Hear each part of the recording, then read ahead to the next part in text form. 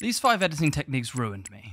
I mean, here's me on this channel trying to brand myself as this mentor editor and showing you all of these editing and storytelling techniques. Great work. But secretly, I've wanted mentors myself because I know that I still have so much more to learn. So for the past year and a half, I've invited a new mentor every single week into my home to teach me something that I don't know about editing. And I'm embarrassed. I have wasted so much time and creative energy, years of problems that would have been solved if I knew these earlier. And it's not just, oh, here's this keyboard shortcut. It's like advanced, deep stuff that I'm embarrassed I didn't know. And so here's a drink to grieve the time that I have lost. Time that I can give to you. Because I'm gonna tell you the 5 advanced editing and storytelling techniques that hurt me the most. So number 1 is, it's best to make the edit before you make the edit. Weird sentence, I know, but I can shed some light on this. The time comes in the video when you have to do a montage. And that normally comes into you going through the footage and sort of picking at random the clips that you choose. I mean, that is the go-to obvious way to start a montage. So much so that when I get client briefs, they normally just say montage. But a creator named Dodford challenges that idea. Would you welcome Jerry Seinfeld? One, the only Jerry Seinfeld. I used to just write montage. I used to put it in brackets, like I'll make a montage here. We will have these sound bites as blue hyperlinks, and I'll write as if I'm writing an essay. I was disappointed in you for quitting piano. And then we talked to Noah, and he was thinking a similar thought. But just seeing a montage written out like this, I've never seen anything like this before. It's what came naturally to me. I think this is how I like to visualize it. You don't just say montage. You have to have an intent and know what that montage is and write it. And so now when I work on montages, I write out beat for beat what you want in the edit, putting it into words first. It can be on a script or even as a text storyboard on your timeline. It's like adding pre-production to your post-production. And so when I say make the edit before you make the edit, what I really mean is write the edit before you make the edit. And then here is number 2. When we brought in the editor of HBO's The Last of Us, which by the way was the best television of 2023, come at me bro, he introduced to me the idea of how to start editing an action sequence. It was a massive sequence, and normally like a sequence like this is like physical action, and there's a lot of moving parts and there's all sorts of things happening. You know, I don't necessarily want this to be just physical action. I want this to be character-based action. I want the character of Joel and the character of Ellie to be the forefront of the viewer's mind. How does this all affect Joel? How does this affect Ellie? We did in the edit was we actually isolated all of those moments between Joel and Ellie and made sure that we were telling it directly from their perspective. And Joel being in that sniper's nest, he can't do anything except fire. I mean, the action's kind of the secondary priority in this. In a way, yes. Yeah, that's obvious. Character action, of course. But the number of times that I've gotten just into the spectacle of the edit, basically only just highlighting the action. I have forgotten that the action is meant to serve the character and the story. Because when we met the editor of Spider-Man Across the Spider-Verse, he explained how he made an action sequence also have character action. When it's first boarded and it's a lot of cool action, it was a lot of chase, chase, chase, fight, fight, fight. The thing you realize is, okay, that's all very cool, but we're lacking character. Why don't we take some of this dialogue on top of the train? You're an anomaly! If you let me go home, everywhere you go, you're an anomaly! We brought these down from on top of the train and mixed them into this battle and lay it through the rest of the scene. You're an anomaly!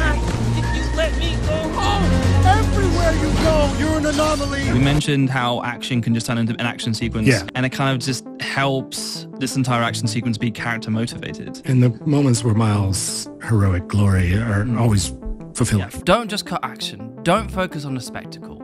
Instead, focus on the character. Put the action in their perspective to service the story.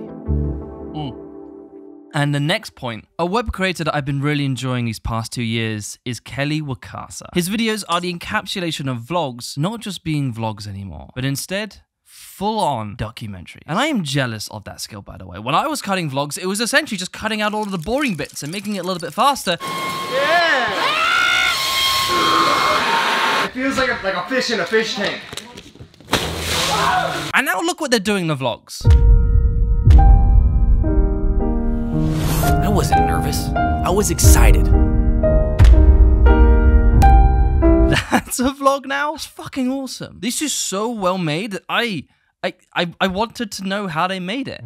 So I invited Kelly and his editor Wyatt onto the show. But even though that I was intimidated by their skill, I asked them something that I thought was intentional.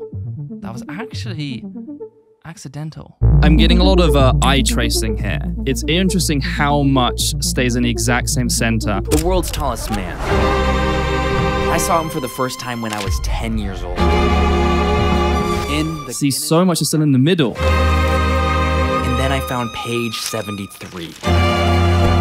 Where I laid my... It must be a little subconscious. I really do enjoy like very symmetrical frame shots, sort of like Wes Anderson type. Yes. So maybe it is subconscious that I try to do that kind of stuff. If the key piece of information is over here in the shot, I need to remember that because on the next cut, I know that's where they'll last be looking. And so I need to make sure that the next key information is easily found to maintain a smooth edit. That's something that I actively do.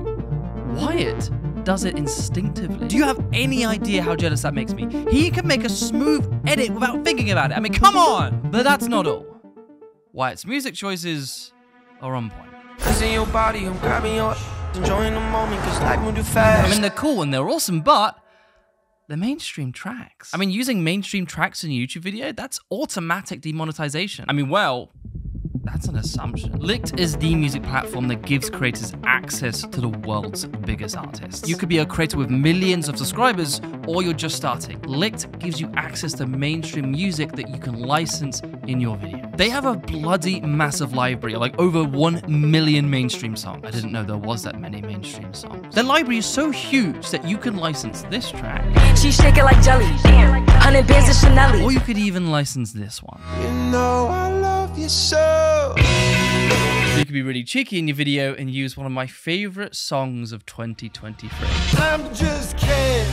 Anywhere else I'd be 10. I've always wanted to use soundtracks and mainstream music in my content. Licensing that song through Licked means you get to keep your ad revenue and maintain your discoverability while having a needle drop track that could be key for retention. Go take a peek in Licked with the link in my description, where you will also get 14 days free off their stock music and 50% off your first mainstream track. All right, well, this next point, this broke my soul. And it is about creativity on YouTube. The entire time that I've been on YouTube, I've inherently treated this as a creative platform. But as the platform has been developing, the industry has had to mature. And that maturity comes with making sure that what you're doing is sustainable. Therefore, sustainability actually means, can I make sure that my videos are seen by as many people as possible? Because that's what pays for everything. And therein lies a core issue that I have. There was a video that I edited for Mr. Beast. In this video, we're curing 1,000 people's blindness. It's gonna be crazy. This video was so fun to make, and I put in all of my creativity into this. And when I showed it to Jimmy, there was a few things that he really liked, and there was quite a lot that he didn't. Something that he was right on. I went too arty. I wanted the first 20 seconds of the video to be completely blurry. Can you watch a video like this? 200 million people see the world like this. But I just made it one less. Oh. Wow. That's really bright, but... She is one of 200 people who came in today who suffer from blindness, and we're gonna cure all of them, and 800 more around the world. In this video, we're curing 1,000 people's blindness. It's gonna be crazy. I made on a Mr. Beast channel a sort of like art house film, which is cool, but it's not what Mr. Beast. At the end of the day, I was hired to do a job, but I didn't enjoy the feedback that I was given. And I held on to that sort of resentment for quite a while until I had a conversation with Dan Mace. Yeah. Dan Mace is currently the Chief Creative Officer of Beast Philanthropy. Whatever we upload, I'm fully leaning on him. And he is a phenomenal filmmaker. And I went into this interview kind of ready to express my resentment towards him. And I think he knew, because he said something fascinating. In the original cut, because of how much work this is, this was like 20 seconds long, and Jimmy was like, cut it down. You know what I mean? Like, people don't, like, you guys would care. Yeah, you editors and stuff, but the viewer doesn't really care as much. So it's the sad truth, you know, like us as filmmakers, we want it to be like the best thing that we can. We want to show as much as we can, but the viewers don't care about our effort as much as we do. Yeah, it's all about abandonment, bro. Yeah. How much of your creativity are you willing to abandon to get more views? How much of your creativity are you willing to abandon for more views?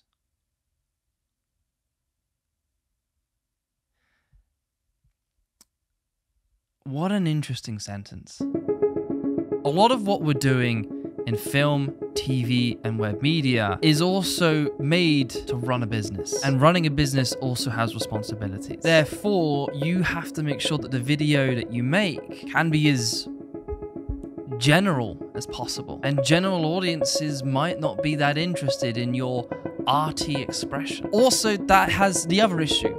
A lot of creators go full on practical, essentially optimizing their video for as many people as possible. Those videos, don't they feel kind of soulless? And you can't describe what it is exactly, but there's just something missing. And the thing that is missing is the art. But artful content might not be as accessible for general audiences, but it doesn't mean that an audience isn't there. If you choose to be arty, you have to understand that that makes your video for specific audiences. And there might not be that many of them, but you're giving those arty audiences a much better time than you probably would give general audiences. And so there is the value. Who are you making your video for? If I am working on videos that are intended for general audiences, me as an editor need to have a discipline in finding that balance where I can be an artist, but also still make it practical enough for general audiences to be engaged in it. It's a really hard balance. How can I make sure that the video I make is accessible to as many people as possible and kind of sneak in the arty element? The perfect video is one that has both practical applications into optimizing your video and still maintaining an artful creative expression of you. So I'm going to follow in those footsteps. How can I be an artist while also be a practical storyteller? Subscribe to the Editing Podcast, and I'll see you later.